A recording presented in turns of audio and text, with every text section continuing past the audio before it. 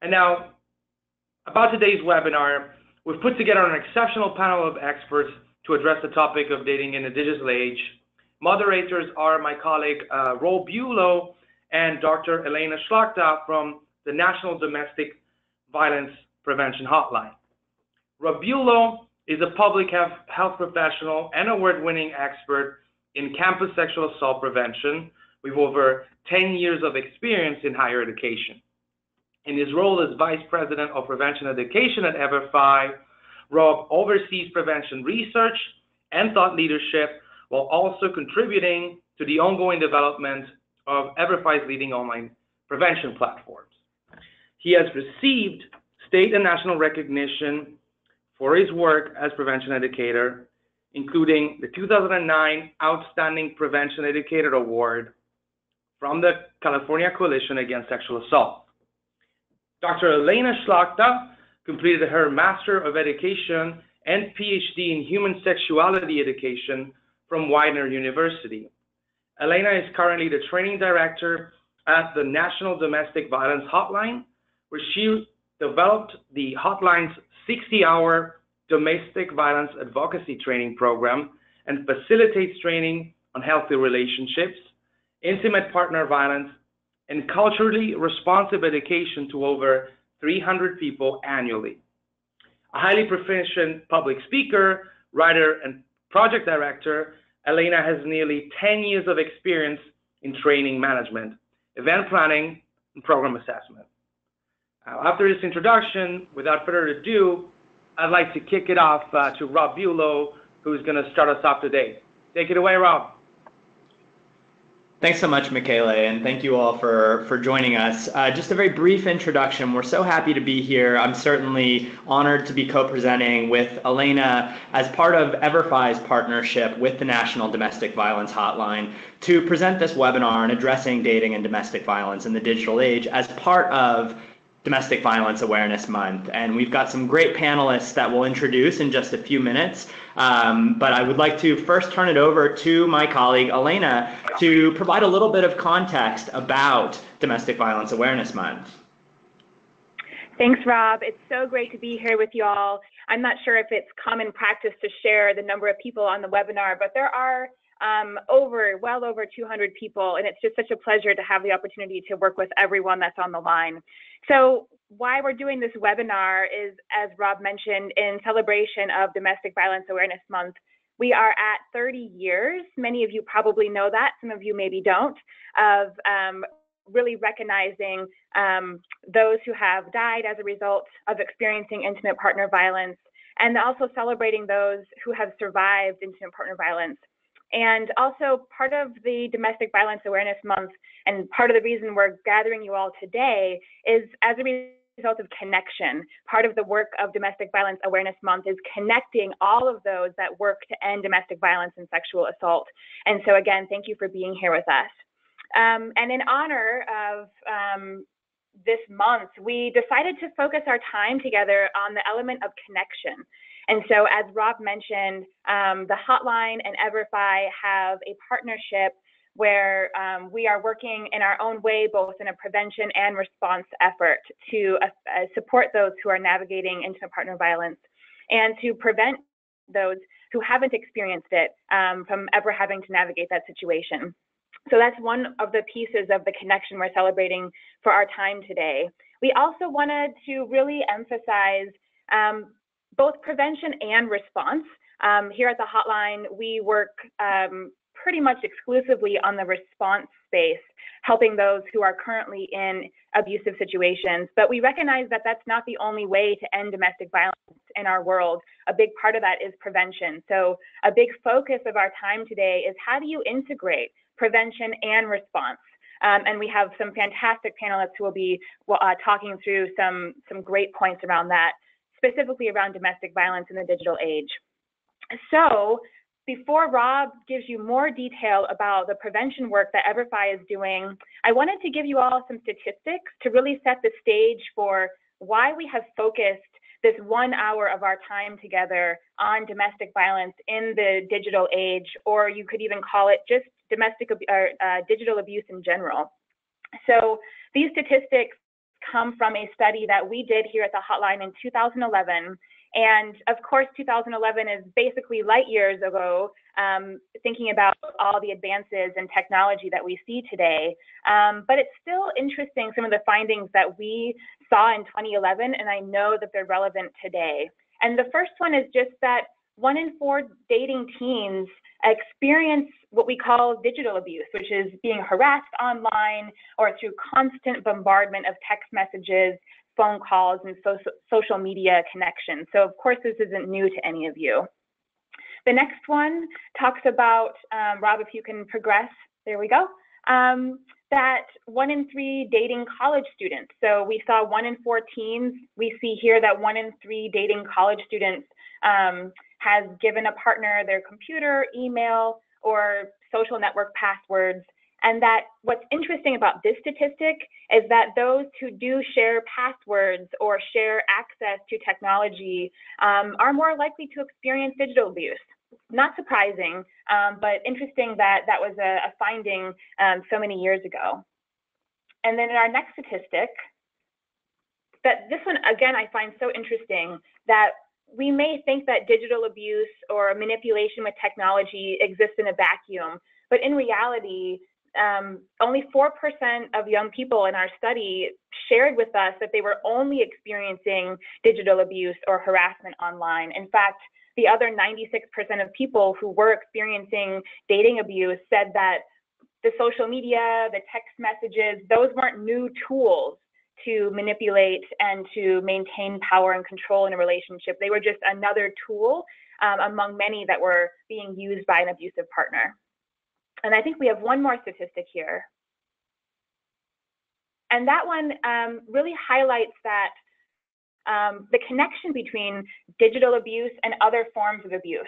That essentially we see that people who experience digital abuse and harassment online or with any other form of technology are really more likely to also in the future within that same relationship be exposed to some type of physical abuse, other types of emotional or psychological abuse, and to also potentially experience sexual coercion. And that we see the relationship between digital abuse and being more likely to experience sexual coercion. That was the biggest connection.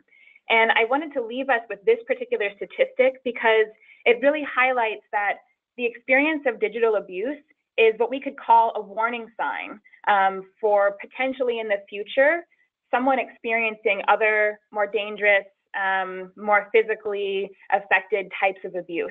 And so it's also interesting in the sense that if we see someone experiencing digital abuse, if we intervene by getting curious, by asking questions, by expressing our concern, that we may be able to prevent some of those more escalated forms of violence from ever happening.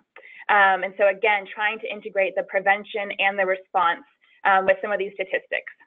So Rob, I know you have a lot more to share about kind of what you all are doing in this space.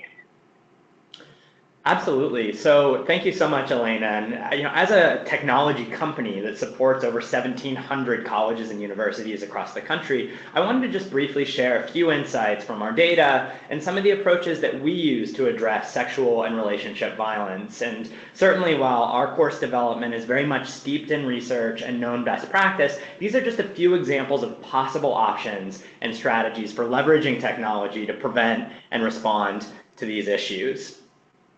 So the first point that I wanted to share and some additional statistics, it's incredible. The overwhelming majority of college students, staff, and faculty have incredibly healthy attitudes and behaviors related to these issues. So you can see a few incredibly positive statistics from our fall 2016 survey data of about over 600,000 incoming college students saying that they would reach out to offer support to a friend that they think's in an abusive relationship and would express concern if they saw someone exhibiting abusive behavior towards a partner. And so I think that this really has implications around shifting our message, not so much on preventing bad behaviors, but really promoting and empowering students to engage in the healthy behaviors that they already want to be engaging in. So I have a few examples in this screen here from our brand new launched Sexual Assault Prevention Ongoing Education course. And we start that course not by defining sexual assault and relationship violence, but really having students identify their values, because those values are a foundation for their personal interpersonal engagement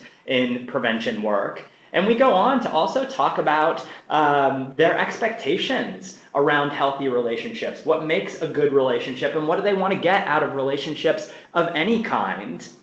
And then lastly, to ensure that we're continuing to build on prior content, as this course is intended to be for continuing students that have already participated in our primary education program, we build on that by actually talking about new content areas that might be more appropriate for older students on campus. So thinking about things like healthy breakups, and I know one of our panelists is doing a lot of great work in that realm. And then a few other things I'll point out just around best practices for technology is certainly accessibility, and so ensuring that the courses can be accessed by learners of all levels of ability, as well as diversity of images and representation in those trainings.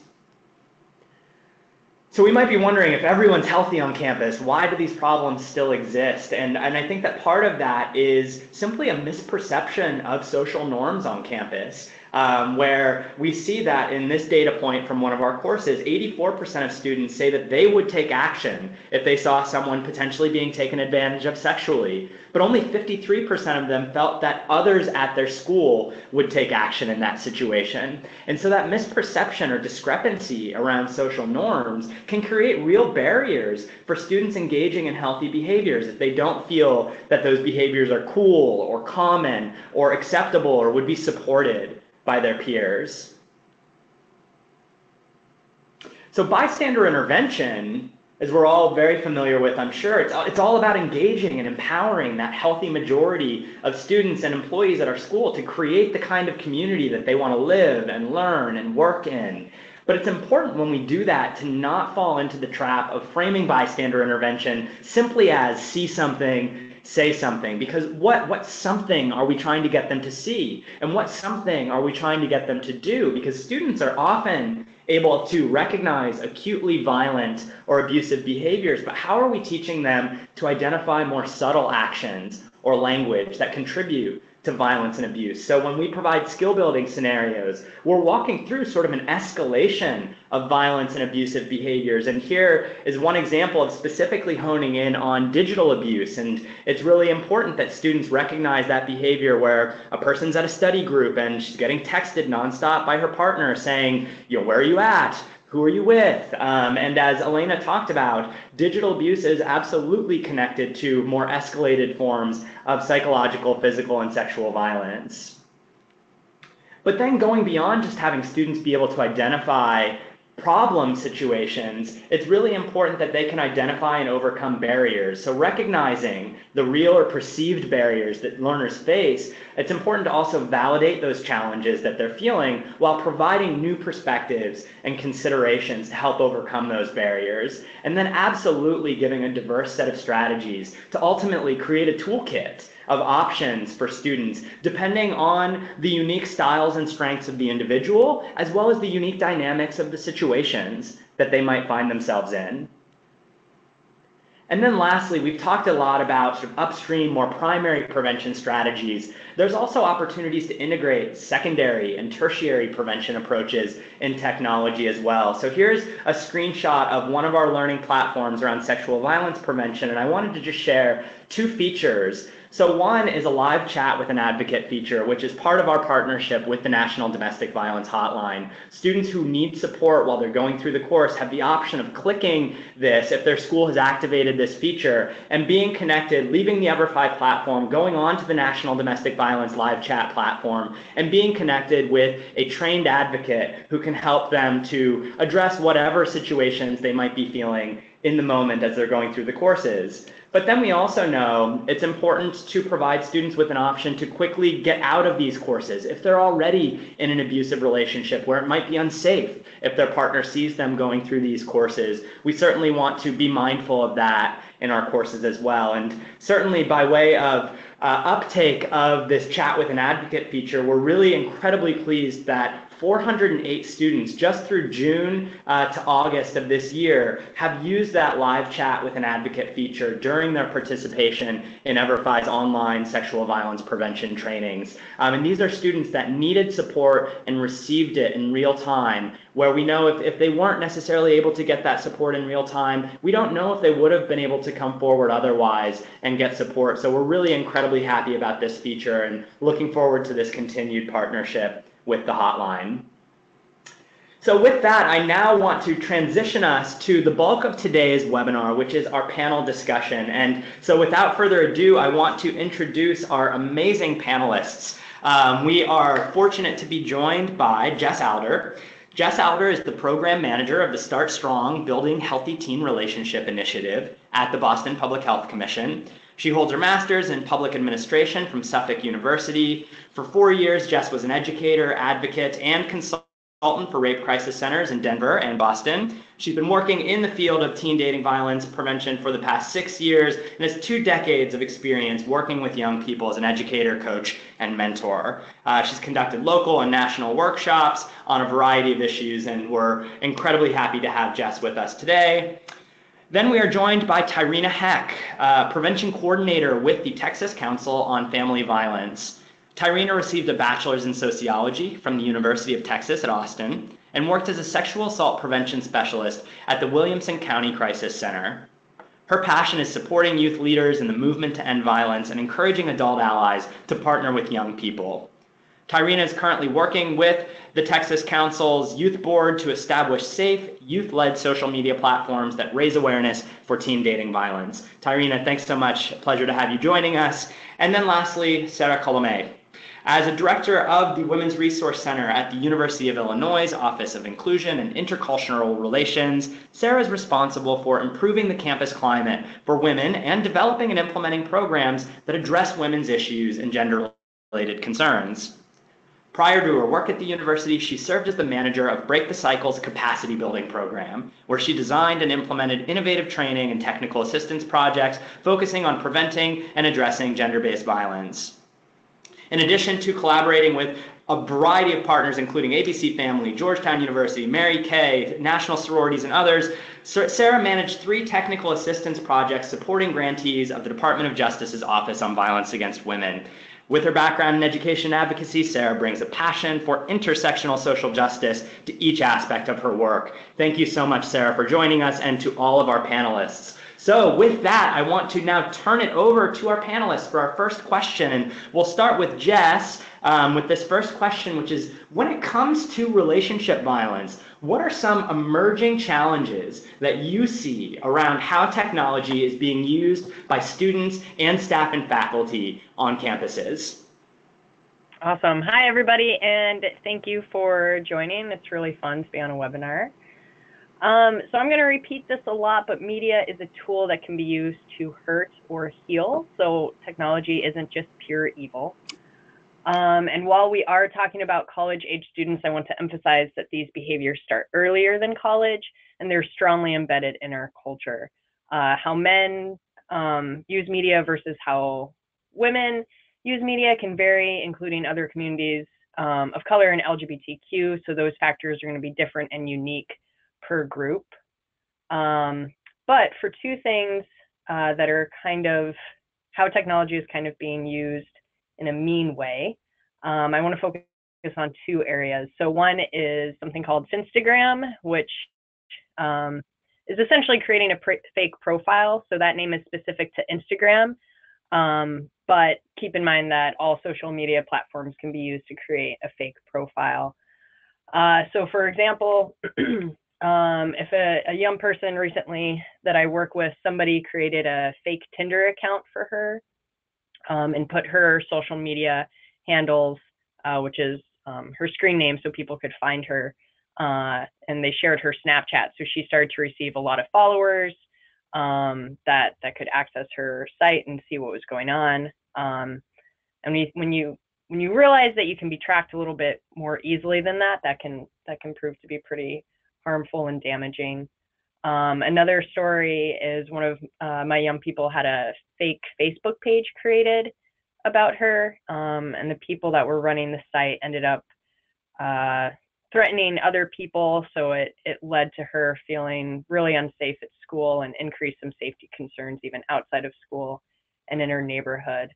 And these stories can be, amplified when society normalizes these behaviors and they write it off as boys will be boys or she led them on, etc. Technology is an instrument that concentrates these norms in a very public space, so it can take private moments and make it public. And the other example is with sexting. So sexting is essentially sending naked or explicit text messages, and the laws haven't really caught up with this technology, especially with revenge porn. So that means if somebody is upset, say after a breakup or when feelings can be really charged, they don't really have laws around that. There are laws around child pornography, so anyone under the age of 18. So if you're under the age of 18 and you receive a picture of somebody, that could fall under child pornography, or if even that message is forwarded to you. So it can get really tricky, and the laws are really nebulous at the moment, and so a judge could easily pin something on you to set an example, which wouldn't really be helpful. So wanting to get on top of that is important. And that's it. Thanks so much, Jess. Tyrina, what sorts of challenges are you seeing around the use of technology by students, staff, and faculty on campuses? Absolutely. So I've been working with young people for a number of years now, specifically doing prevention education with them. And so many different things would come up when we would have conversations or, just as my time progressed in the program. And a couple of things that I noticed as far as challenges was, one, just the cyber harassment with students and bullying on social media. So to follow up with some of the things that Jess was mentioning, creating those fake pages just that are deliberately designed to humiliate people. So using a person's image to create a page only to make fun of them and to harass folks.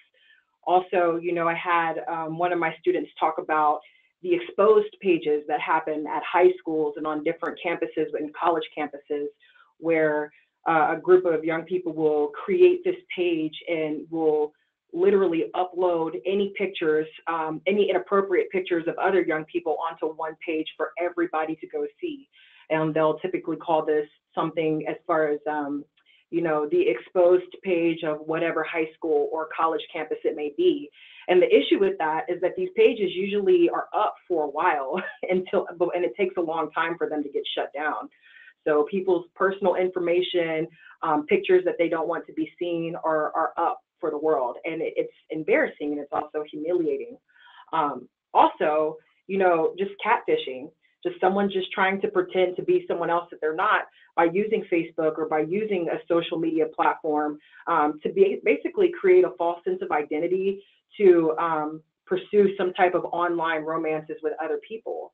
And that becomes a bigger issue because now people are within these relationships for a year or two or several months, and they've invested time into someone who is not actually who they say they are. And that becomes very challenging. In addition to that, you have group forums and comment boxes and some of the negative and nasty comments that can be left in these boxes. A lot of people, they tend to troll if it's like a group forum and someone's talking about, here's a video I posted today, or here's an issue that I would love to address. Well, then of course you have trolls that will sometimes come in and deliberately just make offensive comments just to aim at upsetting people or to get an angry response out of people, And it's very interesting when we think about all of these different things that can happen on campus and young people experiencing them every single day. I know I've done a lot of research, especially looking into DoSomething.org. They're very interesting with helping young people lead initiatives and campaigns, but they say that 81% of young people think that bullying online is actually easier to get away with than bullying in person. So a lot of times when you have these situations where someone is trolling, it's because the accountability factor is missing within it. It's because, people will say things online that they wouldn't tend to say in person. So it's figuring out, how do we do something about that, or how do we hold others accountable for their actions? Also, over 80% of teens, they use a cell phone regularly, making it the most common medium for cyberbullying. So when we're talking about online, it's not necessarily just happening at a desktop or someone's laptop, but it's such easy access from being able to use your phone that does all sorts of things. So these are by far some of the biggest challenges that I've seen, particularly with students. But when it comes to employees and faculty and adults, one of the challenges I also see is just either the lack of awareness of what's happening or the lack of prioritizing this issue because it's happening online or because it's happening on social media. Sometimes employees will know that it's happening and they'll see it, but if it's not necessarily a crisis or if it isn't urgent, and it's harder to be tangible, sometimes it's not prioritized as much as something bigger that's happening on campus, even though this is a big issue and a big thing. So yeah, those are a couple of the things that I noticed in regards to the challenges. Thanks, Tyrena. It's really interesting to think about, on the employee side, certainly the barriers around when this isn't seen as central to their job functions, and it not being prioritized in that way, not having the tools and skills to be able to intervene. And then certainly the cloak of anonymity that social media provides for otherwise unacceptable behavior, cyberbullying, cyber stalking, cyber harassment. Thank you. And Sarah, can you close us out on this topic and provide some perspectives from where you sit around emerging technology challenges? Absolutely, and I'll echo my other fellow panelists and saying thank you so much for having me here. They both make great points. Just to add a few other things building off what's been shared, I think one of the real ways in which we're seeing challenges is this normalization of technological abuse, which both of the other panelists have talked about. But when we talk to young people, and even adults in many cases, we've really been conditioned to consider things like excessive texting or GPS tracking as something that's rooted in a concern for someone else's safety. So when a partner says, oh, I just want to know where you are at all times so I know that you're safe, or there's the partner who's constantly checking in with where are you, when are you going to be done, why aren't you answering, what are you doing that's more important than me? Media and our culture tell us that jealousy and control are a sign of love, when we know that these are actually examples of unhealthy and even in some cases abusive relationship behaviors. So I think we're facing a challenge in shifting that socialized narrative so that we can really start looking at these actions as problematic. And building off something that Jess mentioned, legislation has not caught up to our technological reality. And the same goes for campus policy. So while requirements exist around campuses' needs to have sexual misconduct, dating abuse, domestic violence, and stalking policies, in some cases, these policies are not inclusive of the technological methods that people use to perpetrate abuse. I'm lucky to be on a campus where we think about that, but that's not the case in a lot of places. And this is particularly more challenging as technology is rapidly moving and changing, and what might be a popular platform last month isn't even on young people's radars this month. So keeping our campus policies as well as state and federal policy in place so that people truly are protected and have avenues for remedies is something that I see as an ongoing challenge that we will see as long as technology is a reality in our lives. The last thing is really rooted in my last point, which is that the emerging challenge that I have seen the most while on campus, while my time at Break the Cycle working with grantees across the country, is a fundamental misunderstanding of technology that's rooted in fear. For those who may not use technology or social media on a frequent basis, there's an assumption that it's not a useful tool or too cumbersome to learn about, or worse, that it can only lead to negativity. So I'll often hear adults say that social media, for example, is too easy to manipulate as a tool for abuse for us to consider using it for prevention or engagement methods. But it's important to remember that anything that can be manipulated also has the potential for being helpful, and that the potential for something to be harmful doesn't reduce its potential for being helpful. So technology is an incredible tool for us to use to both engage and learn from young people, though it does require us overcoming our fear and recognizing that we don't know everything, which is ultimately rooted in the necessity to overcome any of these challenges, which is working alongside young people. That's great, Sarah. This has been a wonderful introduction, certainly to some of the micro, individual level behaviors that technology is allowing to happen, and certainly facilitating macro level factors around evolving legislation or slow to evolve legislation and policies, and the changes in the technology landscape, even the vernacular of Instagram, catfishing, sexting, revenge porn, trolling. And I think that you set up a really great transition, Sarah, to our next question around, well, if those are the challenges, how are we actually seeing campuses use technology to improve the scope and impact of their prevention and response initiatives? And so, Tyrina, if you could start us off in terms of how technology is paving a path forward. Absolutely. And, starting us off, I have to follow what Sarah just said, because it is so true. It's the fear around technology, which is the reason why, people try to steer clear away from it. But the reason why campuses are starting to, or what are some reasons behind them improving their prevention efforts, is actually by utilizing social media and by utilizing technology. Some of the biggest things I've seen campuses achieving is, using social media to initiate a campaign or movement and to ultimately create change on campus. So for instance, I was working with this group out in Williamson County, Texas, and they wanted everyone in their town just to have respect for each other. They wanted adults to respect young people, and vice versa. They wanted young people to have respect for adults. And so they were like, what could we do, or what's something that we could accomplish together in order to get our message out there fast? And so they decided coming up with 3 different platforms and using them to spread a campaign. And they were using Facebook, they were using YouTube, and also Twitter to really push this message out to their community about respect. Now, initially it started off as, this is respect campaign. It's just going to be online. It's no big deal. We'll make a couple of posts a week and that's it. But because their campaign grew and it got bigger and bigger, they were actually able to host an event and raise a bunch of money from this campaign that started online. So really, the prevention efforts, if we utilize social media, it can really open up a door for bigger things to happen. Also, making sure to involve campus ambassadors to operate technology and to also promote these initiatives.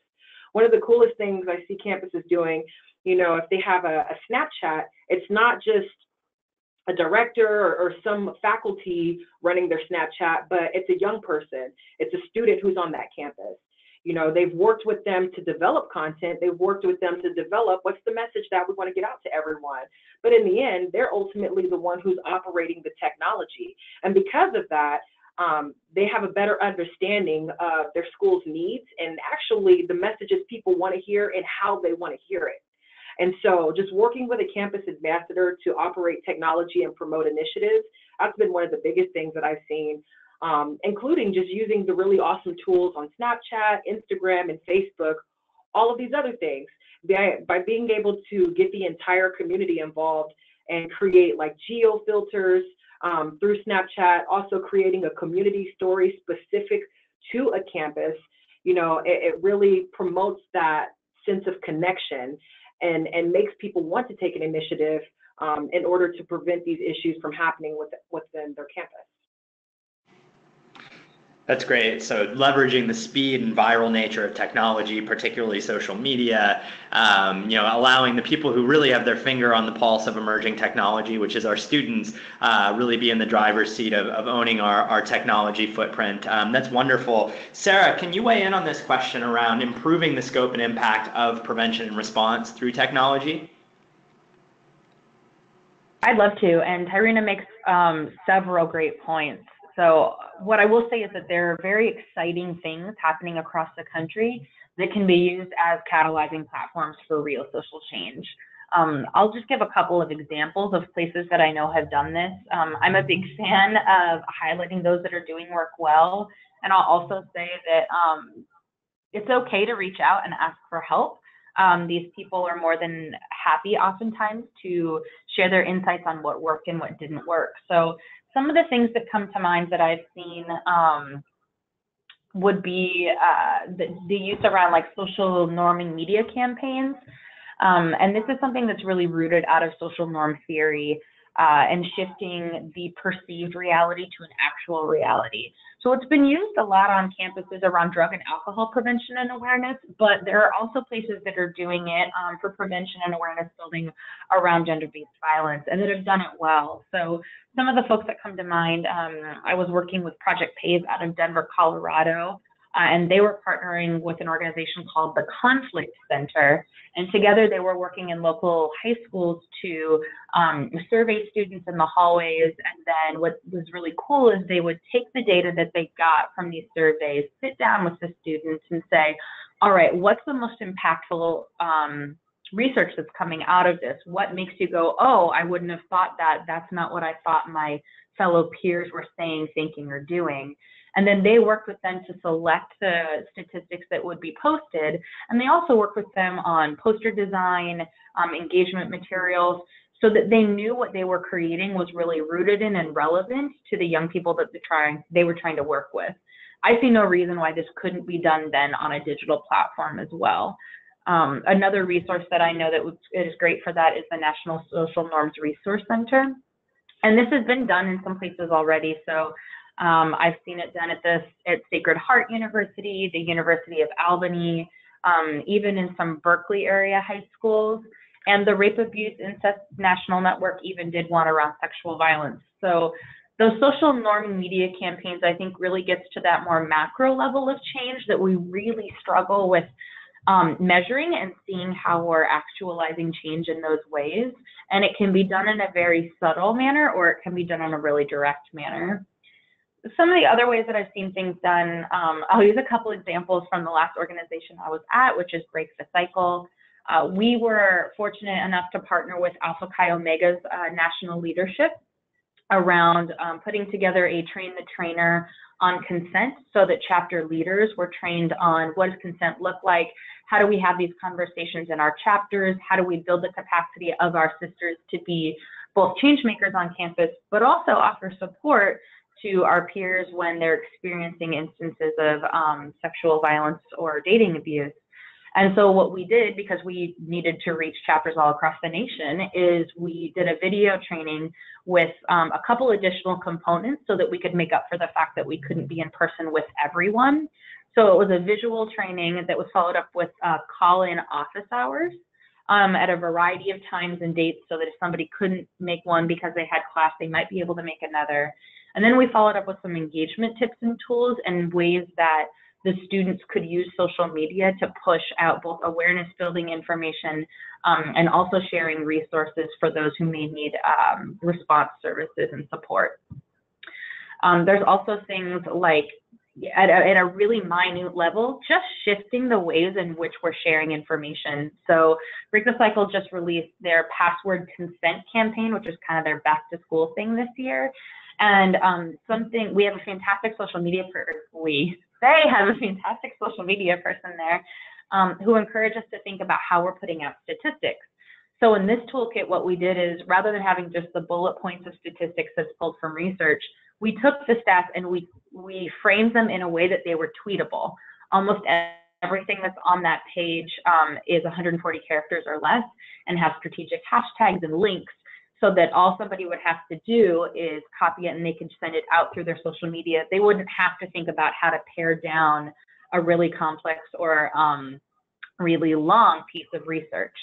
And so that's another way that's just a small shift. Maybe you aren't ready to do a giant campaign, but even those little things are ways that we can start to make change. The last thing I want to highlight is coalition building, and this can be done in a variety of ways. So there's really formal ways. Break the Cycle has Let's Be Real, which is their national coalition for young people who are trying to create change and then go actualize it in their own communities. But even the coalition building that happens in community building that occurs from things like Twitter chats and Twitter town halls and other events where there might be somebody who's really, really passionate about prevention in Rantoul, Indiana, which is not a large community, and they're not able to get to Chicago and really meet folks and get involved in things on the ground and in person. But when they're involved in a Twitter chat with people in Chicago, in Austin, in Los Angeles, and even other rural communities, they're building a network of change makers, one, so that they are learning from those people, but two, they're potentially creating allies for further change-making events down the line and people that they can lean on for support. So there's a lot of avenues that people can be using, whether through programming, whether through awareness, or even just student development, that have a lot of potential that campuses and schools can be using. Sarah, I think that you have probably signed yourself up to provide a list of some of those resources that you just named, as I'm sure folks are quickly trying to jot them down. But thank you, that's incredibly helpful. And so, Jess, I would love to hear your perspective on this question, just given you've spent the last 6 years in the most higher education dense area in the country here in Boston. What are you seeing from your perspective? Yes, we have 60 colleges just in Boston, which is really overwhelming, especially on move-in day. So something that I want to highlight, I mean, and it echoes Sarah's point of capitalizing on existing resources that exist within the communities, because that can eliminate the silos that are happening and creating a win-win situation.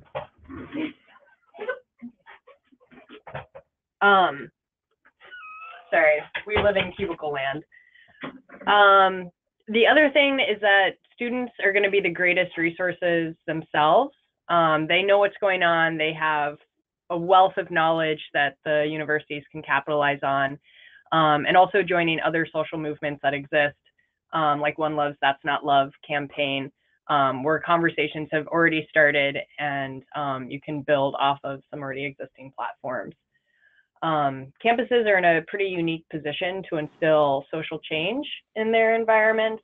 And so really digging in and understanding where these messages are coming from, what norms are being encouraged, and how these behaviors are supported is a really good step. Oftentimes these behaviors, when technology is being used as a tool to hurt, are amplified when someone feels a loss of control. So during a breakup, is an example, and Start Strong hosts Breakup Summit to specifically start talking about those issues. And we invite college students and adults so that they can learn how to support their friends and the people that they work with when undergoing unhealthy breakups. So tools that we encourage are having programs where you can anonymously dial in or email, ask for help with your RA or other campus groups that are available. I think emphasizing, especially if we want to change the norm, is to start the conversations and critically examining these mediums and how they can be used to help or hurt. Start Strong also has a couple of tools that people can turn to. Social media situationships is a tool that's used to unpack healthy or unhealthy communication styles that can be illustrated on Twitter. So if somebody's airing someone's past behavior, or bringing up past hurts, name calling, etc., helping them understand and unpack the detriment and impact it can have on somebody, especially when we see celebrities and other people that are in the spotlight really showcasing these unhealthy behaviors. They can be normalized a little bit more. And with that, we have another tool called the Real Binary tool, which helps unpack the gender norms that are presented when people start to police certain behaviors and say whether or not someone can or can't do something based on their gender identity. And the last tool that we have that I think would be really helpful, it's called Supporting Your Teen. And while it was made for high school students, it can be repurposed for an older audience. Essentially, the tool just places an emphasis on the 3 E's, which is empathizing, educating, and empowering somebody. So really getting the whole community, the whole campus involved in understanding how media can be used, and how they can educate around dismantling these norms and empower people to try to make some different choices, similar to what the program in Denver is doing, of asking them to just rethink some of the behaviors that people do. Thanks so much, Jess. Some more great resources, certainly continued reference to social norms, critically examining the digital landscape that our students and our employees live their lives in. Thanks so much for that perspective. So panelists, our last question is around recommendations. So we've got a lot of folks on the line who work on college campuses and are thinking about technology from a prevention and a response perspective. And we know that the landscape of available options continues to grow and change over time. So what recommendations do you have for administrators when it comes to selecting and implementing technology to address these critical issues? So for sake of time, if we could just have a couple minute responses from each panelist, starting first with Sarah. Absolutely. A lot of what I was going to say has been shared, so I won't repeat those.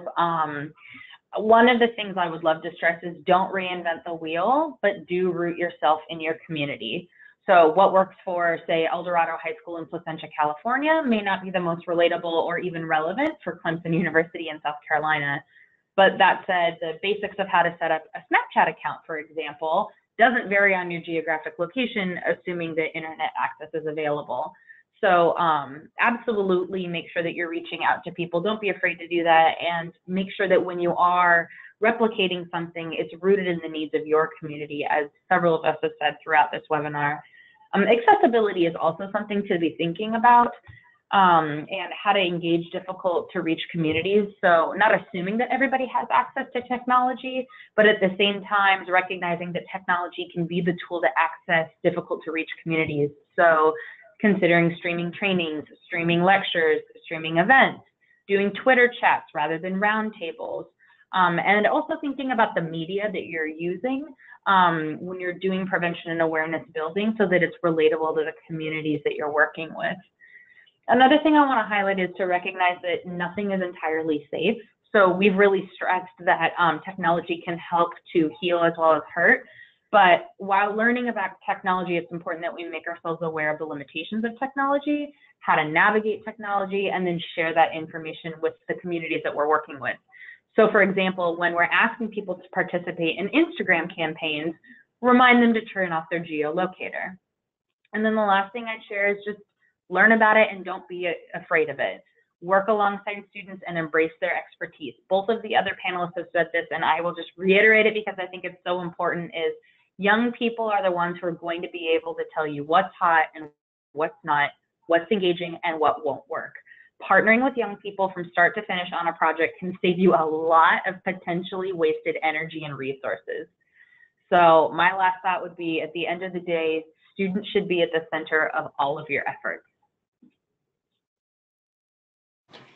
Thanks so much, Sarah. Jess, can you close us out with some perspectives and recommendations from your end? Yeah, sure. So, I mean, I think a lot of it has really been shared. I think just zooming out on a more macro level is understanding the intersections of gender, race, violence, culture, etc., to really start to create a foundation to change some of these unhealthy social norms is going to be instrumental in those conversations. One tool that we've used to start conversations with young people and adults is a web series called The Halls, which are young people created. The Halls is essentially a web series. It's like a modern day Degrassi that discusses unhealthy masculinity and how it pertains to identity, young fatherhood, consent, and homophobia. And the web series is accompanied with a discussion guide so that somebody that maybe is new to having these conversations to someone that's more seasoned, they'll be able to walk through each conversation with salient takeaways and anticipated challenges so that they can feel really comfortable and confident when starting these conversations with people. That's really helpful. Thanks so much, Jess. And Tyrina, recommendations that you have for campus administrators? Absolutely. Just following both of what my other two panelists have said is, just really getting your young people involved. When I think about the bigger goal and the larger goal of our prevention efforts, it's to shift culture. We are specifically trying to move from a culture that accepts violence to one that promotes mutual dignity and respect. And the only way we can do that and make that happen is by getting everyone involved, not just the experts, not just adults, but our young people, and making sure that we're promoting collaboration between the two. And, a lot of things I've shared talking about social media, our Facebook, all of the fun things that young people can be involved in. But what about the hard things as well? So not just your social media initiatives and your campaigns, but what about your policies and your procedures and the prevention efforts you're making on a campus? How do we ensure that we are hearing the voice of young people and we're including them in that process from the beginning to the end? And I think that's something very important as well. If we're going to be making policies and procedures pertaining to them, we need to be including them in that process as well. And I know here at TCFD, specifically our prevention team, we work with our Young Hearts Matter Youth Advisory Board so that they can inform the work and what we're doing and making sure that we're hearing their voice and that their voice is heard. And some of the ways we do that is by using facilitation structures. For instance, we use a set of liberating structures that really help us capture the best thinking that happens in a room. So if it's structuring how that conversation should happen or should take place, liberating structures is very helpful, and it's actually a fun way to allow these conversations to happen. Because one last thing I would like to add is, addressing these critical issues, it doesn't have to be this long, drawn out, boring process, especially when you have campuses full of young people who are innovative and who are full of life. It's more about how do we all get in a room together and collaborate and share ideas and really capture some meaningful insight from your campus experts who are your young people. And, I think if that can get accomplished, the prevention efforts and response efforts can go a long way and very far on any campus.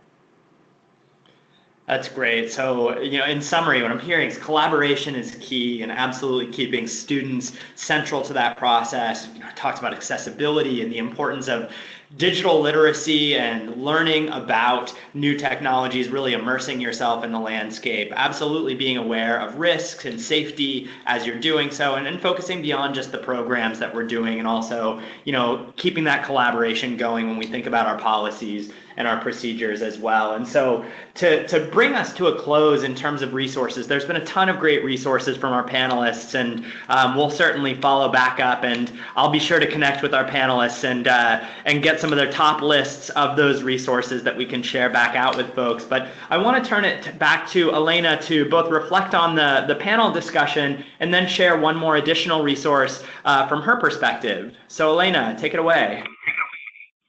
Thanks, Rob, and thanks everyone for sticking with us through the end. I want to echo what Rob had summarized around this piece of collaboration. It often feels like we do our work in silos, whether it's within our community or in our campus or even in our department, and we feel like it's difficult to connect with others. And at the hotline, we experienced that as well. And what we found is that it seems like we live in a world where there's never enough time. And I know everyone on the line can resonate with that, but it's really worth it to carve the time out, whether it's for creating vision for the future, establishing partnerships with other people who are doing similar work in similar rural, urban areas. And connection is so powerful. And sometimes I think that's the thing that gets lost in the work that we do. And you have to make the time to do that, because as you can hear all the wonderful examples, I would imagine there was a level of innovation and collaboration that made all of these case studies for programs and wonderful campaigns that are happening, that community and collaboration is what made that possible. So that's the one thing that I would just really hit home on is we can't do this alone. And there's so much wonderful work happening out there, and you're not alone. And there's great people to partner with. So make sure you're making the time for that. The other resource that has nothing to do with collaboration, but is a resource that I find incredibly helpful. I am going to out myself and just say I'm not someone who's tech savvy, and yet I am very involved in creating programs and curricula. And I have found that knowing what else is out there to educate myself or to point other people who are like me that aren't tech savvy and find it overwhelming, that there are some resources available to us to navigate that landscape. And this resource that you see on your screen, the Tech Safety Project from the National Network to End Domestic Violence, is a fantastic project that basically gives you more content than you could probably imagine around how to keep yourself safe in the digital age, whether that's personally or whether that's someone who is experiencing digital abuse, or even as someone who's in a very physically or sexually violent relationship who may also be experiencing digital abuse. This resource is a way for you to help partner with that survivor to increase their safety. So my last note is, you don't have to know it all, but you do have to know where you can go when you don't have the knowledge that you need to support someone. And this is a great resource for that in the digital space that we are operating in.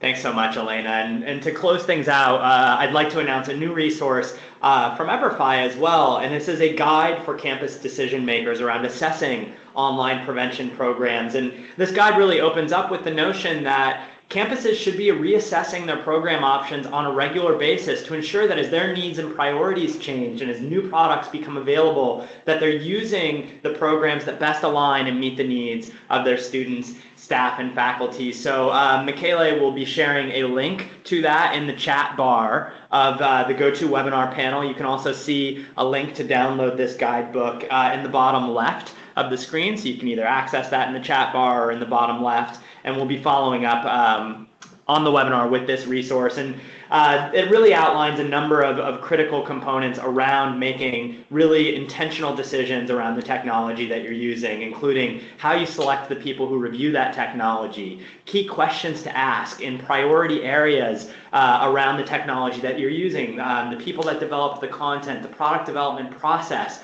efficacy data on the course, alignment with compliance and regulatory policies, data insights and access to information, service track record of the organization, and certainly ongoing support in the way that technology fits within the broader ecosystem of your prevention and response initiatives. And absolutely to the notion of the importance of the student perspective in this decision-making process, a survey template to use to effectively engage students who have an incredibly important contribution and voice in this process and must be engaged in the process as well, but certainly should be done so within the context of best practice and certainly in collaboration with the subject matter experts who are deeply immersed in the research literature and those best practices. So we hope that folks do take advantage of that resource and download it. And so with that, we are just here at the end of our time. And so I would like to